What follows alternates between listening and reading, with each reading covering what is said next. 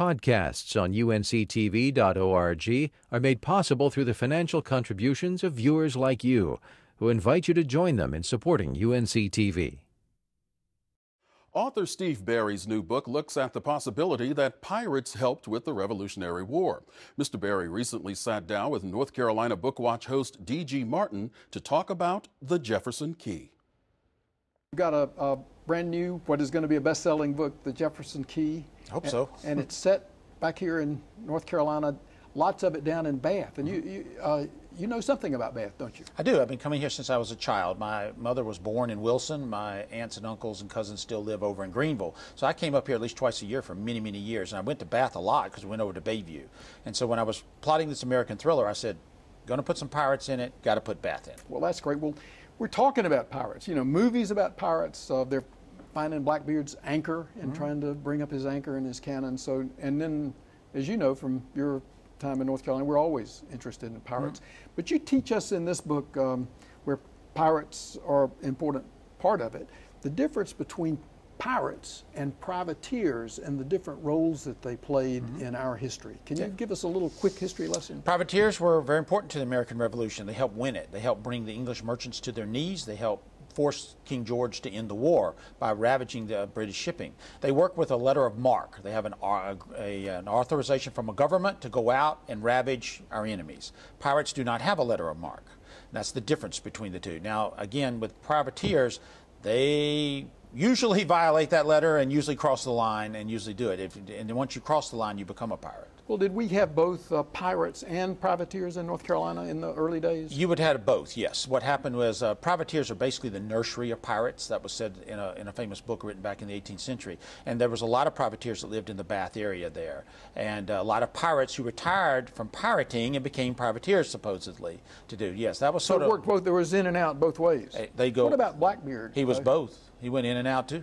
So he had, at some points, he had governmental authority to attack enemy shipping. He was very close with the governor of North Carolina. That's how he got his pardon, so he could actually hang out and live there. Fortunately, the governor of Virginia didn't like that too much and sent some folks down here to get him. So yes, they were very pirates were very smart. These were not dumb people. That was the first invasion from Virginia into military invasion. They came down here. It was sort of like the swoop. The bin Laden swoop. They just came down and that's exactly what they did. They swooped into the Pamlico River and snuck in and had at it, had a battle down there, and eventually won it. And that's in the book. I had to put it in the book. I couldn't let that go. It was too cool. Well, we're looking forward to reading the Jefferson Key, set in North Carolina a lot, and those people who read it will learn a lot about pirates and pirating. We think of the Outer Banks and Bath as centers of pirating. Is that myth or is that Oh, no, factual? no, that's exactly. If you were looking for a pirate or a privateer in the mid-18th century, that's the place to go.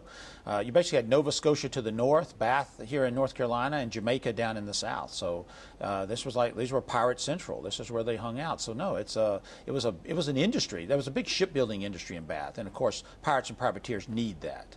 And so it was perfect for them. Plus the Pamlico is great too because it's very shallow, and it's got a lot of sandbars and a lot of treachery in there. In fact, it's called one of the most treacherous waterways on the planet. So you got to know your way around. They knew their way around, so it offered them some great protection to be up in that river. Protection and also danger in the sense that, like when Blackbeard was captured, he ran aground. It was a two-edged sword. Yes, it was. Now, what about the local people who lived in? Just the ordinary people in Bath during those times, or were there any ordinary people? Yeah, or was sure. everybody just supporting or in on the? No, there was a whole support industry. I mean, those ships had to be supplied. You had farmers producing produce. You had stores. You had shipbuilding. You had all the things you needed, and Bath was the provincial capital too. So it was a very busy place. How did these North Carolina pirates differ from the pirates in Somalia today? Very much different. Pirates from what we see on Hollywood are not what they were like. They were not like that at all. And I didn't know this either until I started doing the research in this book. Pirate society was governed by very strict rules. They were very smart. They were not just haphazard. They were one of the first democracies. Everything worked in a democratic method there. It was a set guidelines and set ways of doing things, and they adhered to those rules. If they did not, it would have been utter chaos. So they had rules, and it's very interesting to me. And I learned all of that. And in the book, you're going to learn about that too. That real pirates were very different than Hollywood pirates. So I'm perked up when you said democracy. Pirates were a democracy? Sure. For example, on a pirate ship, the captain was elected. It wasn't. You don't think? I mean, that's not our image. Our image is this autocratic person. Captain was elected, and if they didn't like the captain, they unelected him. And when they unelected him, they let him off on the nearest piece of land and sailed off. And so what about the ownership of the ship, the pirate ship? Did the captain not own the ship, or it was owned by... Ship could have been owned by no telling who would have owned the ship. Ships, and most of the time the ships were stolen. They weren't really owned by anybody. They would just steal a ship and move on to another. And that captain would have control of that vessel, and that would be his ship. But he could be deposed in a heartbeat, set off on the next piece of land, and the new guy takes over and takes the ship and goes on with it. And it was very much democratic in that way because you had to be careful how you treated your crew. Well, once the captain's elected, no democracy then. He's an autocrat. He can give his orders. Yes, he can. So he's subject to being deposed, but while he's in office, he's got full power. Well, no, while he's in office, he's got power, and he can be deposed at any time except during battle. During battle, no vote could be taken.